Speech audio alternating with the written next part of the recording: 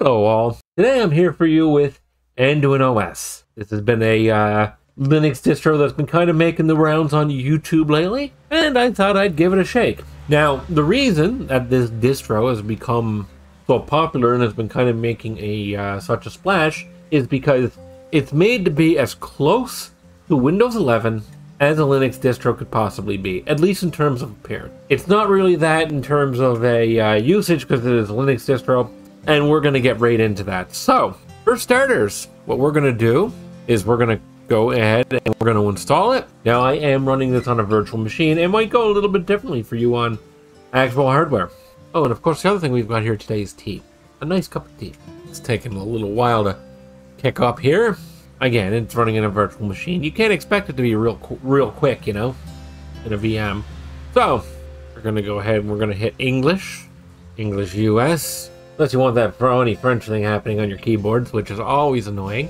Now, I'm going to untick this so I can get it installed nice, so I can get it installed quicker.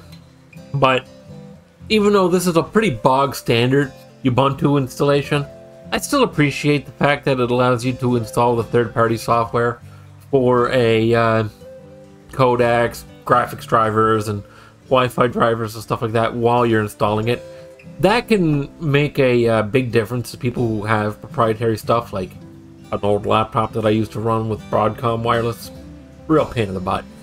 So we're going to go ahead and we're going to hit continue. And as you can tell so far, this is a bog standard Ubuntu install. Really not a whole lot different going on here. So we're going to go ahead and we're going to hit install now.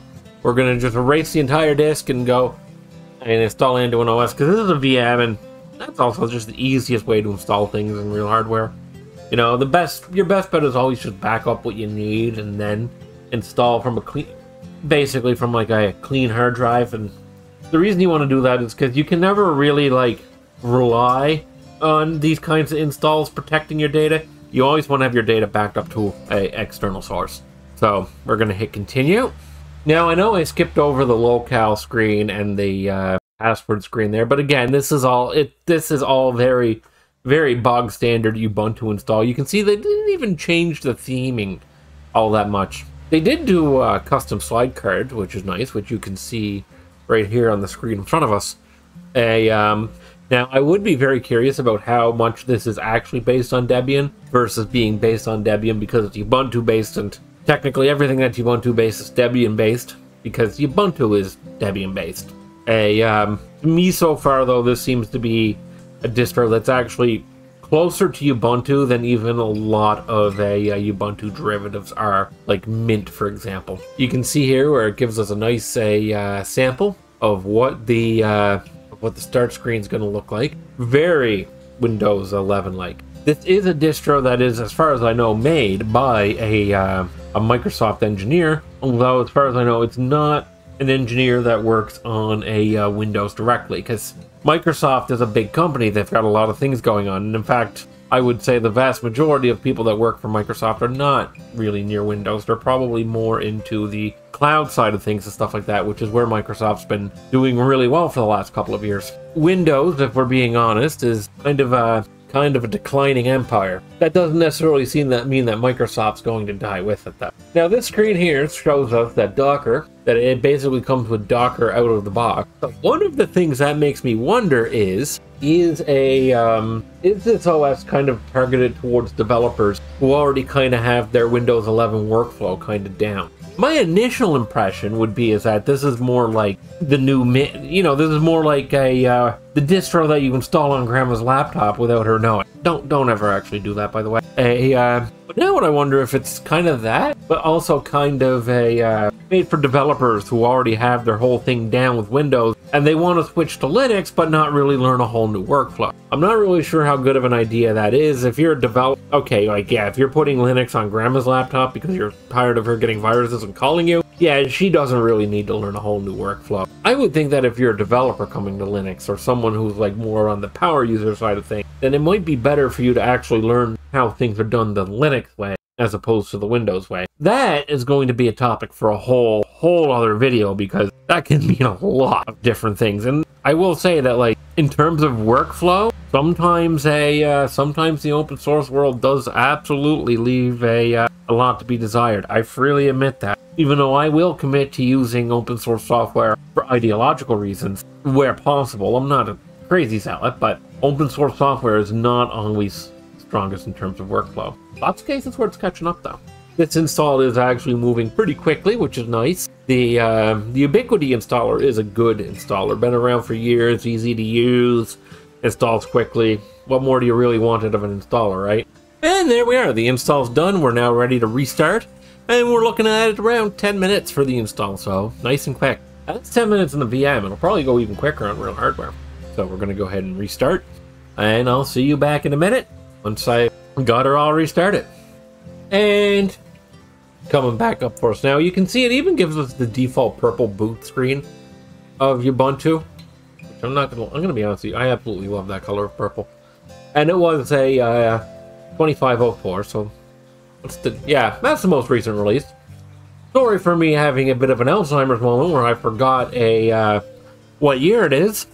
And here we are. We are now in AnduinOS. Let me see if we can get it into full screen here. There, we're in full screen mode now, and although you can't see everything here, the default resolution comes out with a tiny 1280 by 800. So see here, if you can't see here, it's a very bog standard GNOME menu, and it's running a little laggy for me at the moment, probably because it's in a VM, even though, and it's totally locked up on me here. So we'll be back in 1 second here. There we go, and we're back. I do apologize, had some issues there, and I believe it was caused by enabling a 3D acceleration in VirtualBox, caused the VM to freeze up. So that might be something to keep an eye on for other people, especially if you're running this in a virtual machine. But I'm happy to report that by turning off 3D acceleration, it looks like everything is working now. So you can see here that this is your display menu, as I was at before, and it's a pretty basic GNOME 3 display menu. They didn't really do a lot with this. It's even still in the black. It being in the black is kind of an intentional decision by the AnduinOS developers, and let me show you how. We go down here to our system tray. Okay, we see here we have dark style. If I click that, it changes to white style. Now this style, a lot more like a Windows 11. Now I'm going to go ahead and I'm going to open Firefox, see if it matches the theme. So Firefox goes with the white theme. That's nice. We're going to go ahead and close that again. And if I click the system tray again, I can go back to a dark style, which uses a black background for all of the applications. And Firefox changes without even restarting it. Wasn't expecting that. That's pretty. Personally, I much prefer the dark. I think with the dark theme, this looks even better than a Windows 11. I think most Linux distros look better than Windows 11. Now I'm going to go ahead and show you guys the start menu. They've made the start menu a lot like Windows 11, which is actually pretty cool. Even with the whole thing with the start menu being in the center of the screen.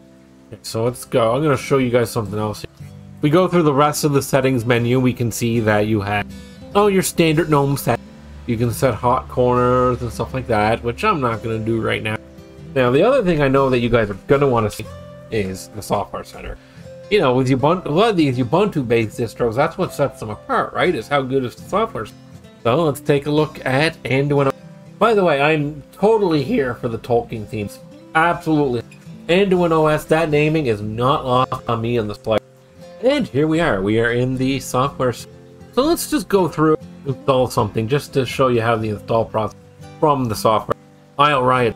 One of the things that's really cool about the software center in AnduinOS is, if you notice, right, it searches FlatHub Automate.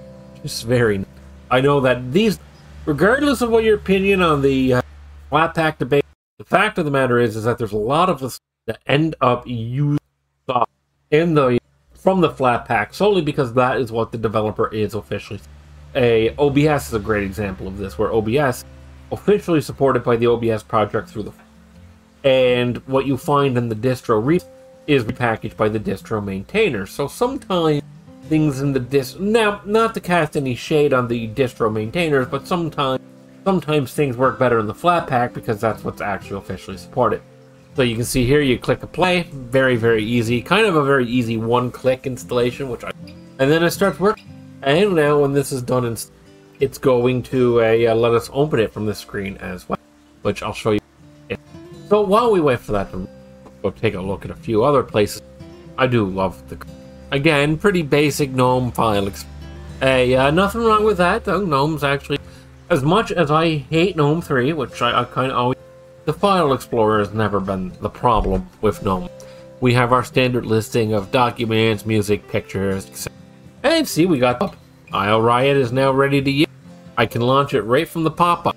And if I go back to the software, actually, what do they just call it software in AnduinOS. I'm in the habit of calling Software Center because it's meant for you. You can see here, we've got an option to open it and even to so now let's check out how we can oh, there we go. See, in the same we have the options for our updates. So I'm gonna go ahead and click down. A very, very simple, very streamlined process, which even though I know most of us are just gonna end up running our updates from the command, it's nice to have a good streamlined way to do it in the GUI. If you think, why do most of us do stuff through the command line? It's because it's less steps. It's less steps than going through all these menus and sub-menus. So if you can make it just as simple as the command line, then I say, so it's installing the system up. And yeah, you kind of got to click on it to see what the updates are. I prefer things more up in your face, but let's see, let's click on the Firefox one, see if that gives us any more details. That's pretty cool, though. You can click through for update deets, get like even little descriptions on them and stuff. Now, I would have to restart to apply these updates. All right, I'm not going to do that right now. And one more thing I want to show you. This here is the very bog standard. And it comes with some do not disturb. And I'm going to show you guys the all apps menu, because you see this is the pinned apps, which comes with by default, which comes with a terminal console right there in the bottom too, and we go with all apps here. Now unfortunately it just gives you all the apps by alphabetical order, which is, although I prefer the way that KDE does it. So let's see, what do we, it comes with an option for startup application and a startup disk creator, which is always a lot of this is not terribly different from what you would see in your. One thing I do want to mention is that AnduinOS is DC, which is very, very cool. That is Anduin. Let me know if there's anything more you guys would like me to show in these. Don't forget to like and subscribe and pray.